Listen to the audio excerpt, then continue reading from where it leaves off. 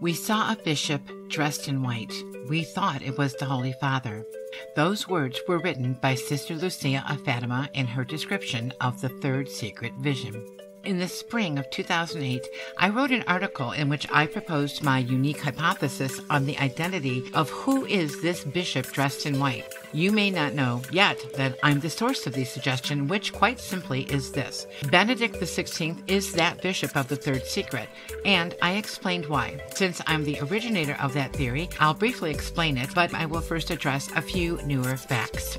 You're listening to Genesis 3:15. I will put enmities between thee and the woman, and thy seed and her seed. She shall crush thy head, and thou shalt lie in wait for her heel. I'm Marianna Bartold, the author of Fatima, The Signs and Secrets, and Guadalupe, Secrets of the Image, both which are available at Amazon. I'll start off by initially stating that attention is again refocused on Benedict XVI. Let's take a brief look at some of the news regarding him. For example, it became known a year ago that he spoke on certain moral issues in regard to the spreading influence of the spirit of Antichrist. In fact, he said, quote, "The fear of this spiritual power of the Antichrist is then only more than natural and really needs the help of prayers on the part of an entire diocese and of the universal church in order to resist it," unquote. It also became clearly known last year that he believes that he retains a spiritual mandate to the papacy.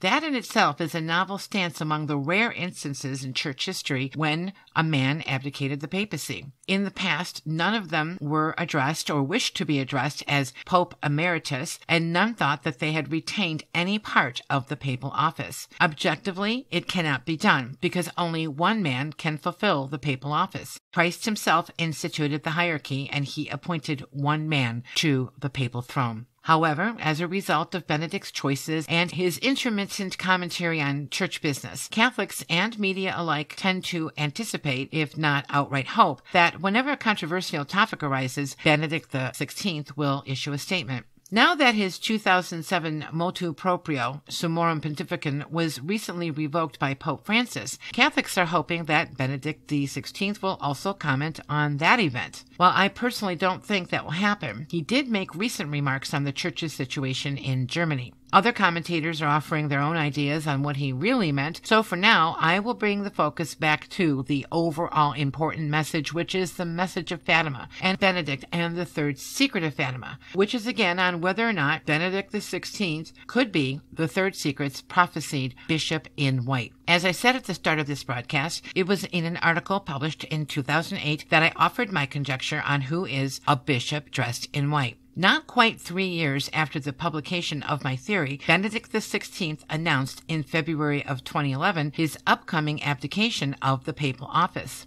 The moment he announced it, many Catholics who had previously read of my proposition, or if you want to call it a theory, about Benedict being the bishop dressed in white, immediately began repeating in private discussions, online discussions, and even in articles. That said, not many mentioned the source of that speculation, which I believe is an educated one since I have studied Fatima for decades. But in the meantime, I will say that Benedict XVI let it be known in February 2011 that after his formal relinquishment of the papacy, he would wear a simple white cassock but forgo the cape, which is a symbol of his total authority over the church. What gained so much media attention is what he said about his new title. He did not wish to be addressed as Bishop Emeritus of Rome, but rather he preferred Pope Emeritus. With Benedict's announcement, my earlier hypothesis that he is the Third Secret's bishop dressed in white spread like wildfire. Today, I will address what I also said in my book, Fatima, The Signs and Secrets, which highlights a few points on how I came to that premise. You see, that proposition of mine goes back to Our Lady of Fatima and her specific request to the church militant, including the Pope and the bishops. In addition to the collegial consecration of Russia to her Immaculate Heart, the Madonna also commanded the church-wide promulgation of the 5 first Saturdays. Sister Lucia, as always, let her superiors know about these messages from heaven, and she was asked why the devotion would consist of 5 Saturdays, but not, for example, 9 or 12. Lucia, for her part, immediately began praying for an answer to that question. Now let's pay attention to the date upon which she received the heavenly response. On the night of May 29th through the 30th, 1930, our Lord answered her, revealing to Lucia 5 reasons for the 5 first Saturdays of reparation. supposition. And he said to her, quote, "My daughter, the reason is simple. There are 5 kinds of offenses and blasphemies uttered against the Immaculate Heart of Mary. Blasphemies against the Immaculate Conception, blasphemies against her perpetual virginity, blasphemies against her divine maternity while refusing at the same time to recognize her as mother of men, the blasphemies of those who publicly seek to place in the hearts of children indifference or scorn or even hatred towards this Immaculate Mother, and 5, the offenses of those who outrage her directly in her holy images." Now, why did I point out the date? Well, it is because, as I explain in my book, Fatima, The Signs and Secrets, it was exactly 68 years before, on May 30th, 1862, that St. John Bosco related his incredible dream, noted as the 2 columns in the sea, in which frequent communion and Marian devotion are the Church's pillars, and to which the bark of Peter, after many battles and much confusion, securely ties itself. By the way, to ensure that you don't miss any of my new podcasts, please make sure to give this episode a thumbs up. And also, if you have not done so already, subscribe to Genesis 3:1-5. And for those 2 actions,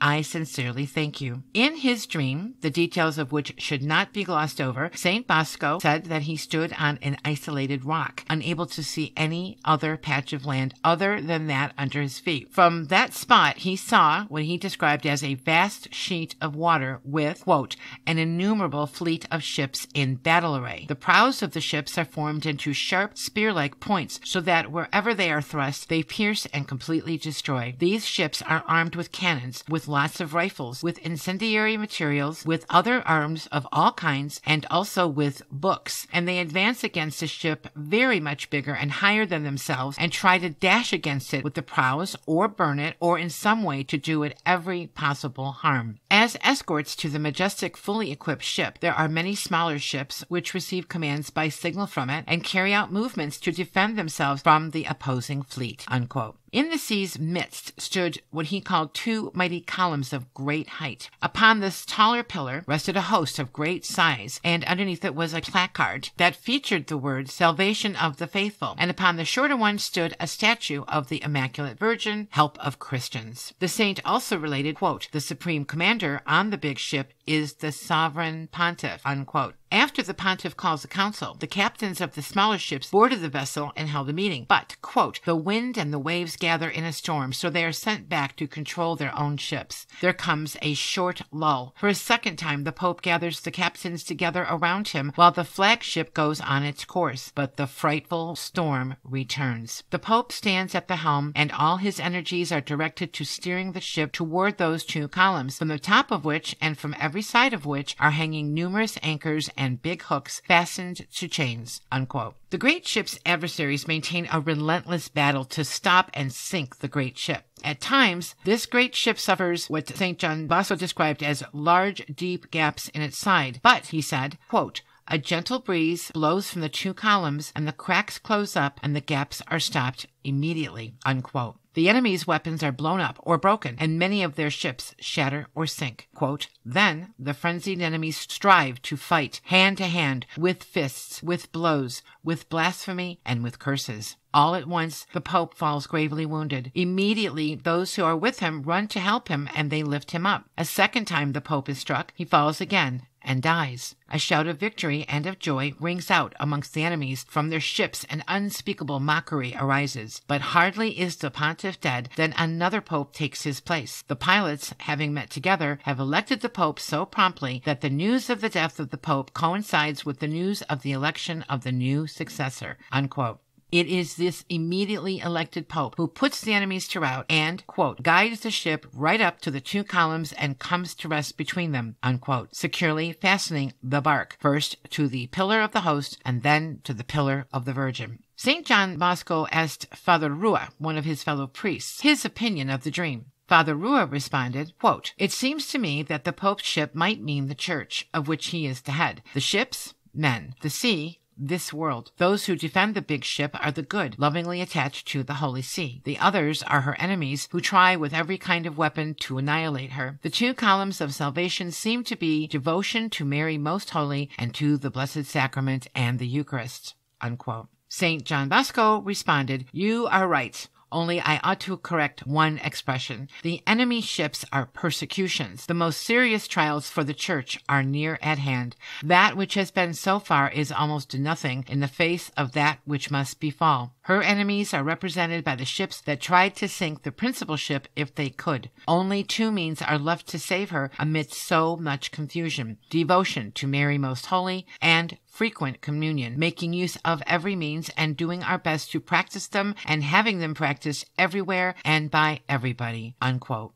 So that is what took me to Fatima's third secret vision. In considering this Pope, who is attacked in some way, rises, and then is attacked again and dies. So, in looking at the description of Fatima's third secret vision, we see that Lucia wrote, quote, "The Holy Father passed through a big city, half in ruins and half trembling with halting step, afflicted with pain and sorrow. He prayed for the souls of the corpses he met on his way. Having reached the top of the mountain, on his knees at the foot of the big cross, he was killed by a group of soldiers who fired bullets and arrows at him, and in the same way there died one after another the other bishops, priests, men and women religious, and various lay people of different ranks and positions. Beneath the two arms of the cross there were two angels, each with a crystal aspersorium in his hand, in which they gathered up the blood of the martyrs, and with it sprinkled the souls that were making their way to God." Unquote. Now, what I read to you is only a part of the third secret description. You can find it at the Vatican website and probably others too, and it's called simply The Message of Fatima. Now, when that third secret was released back in June of 2000, Cardinal Ratzinger said of the press release that day that it was not the intention of the Church to impose any single interpretation. That's something that is often overlooked, but it cannot be forgotten.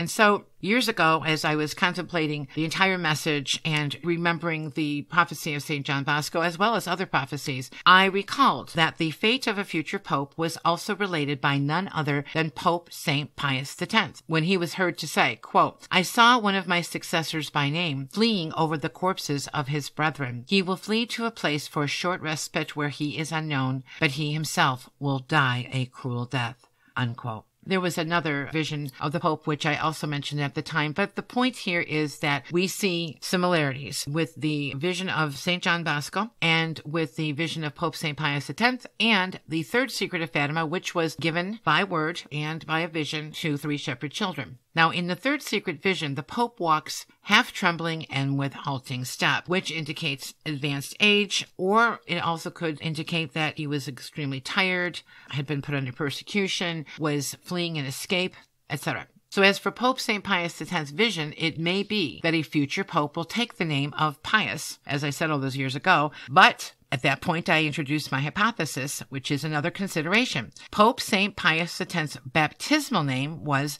Giuseppe Sarto, and in Italian, Giuseppe in English means Joseph, which is the baptismal name of Joseph Ratzinger, who became Pope Benedict XVI and is now Pope Emeritus of Rome, a bishop who dresses in white. Now, all that said, you might recall that when the third secret vision was released back in June of 2000, as I said, it was Cardinal Ratzinger who said that the Church did not intend to impose one single interpretation. And yet the Vatican commentators said quite plainly that Pope John Paul II, who was then the reigning pope, was the bishop dressed in white. But many Catholics, including myself, did not believe it. Years later, in May of 2017, which, by the way, was the centennial year for the Fatima apparitions, Pope Francis surprised and startled many Catholics when he called himself the bishop dressed in white.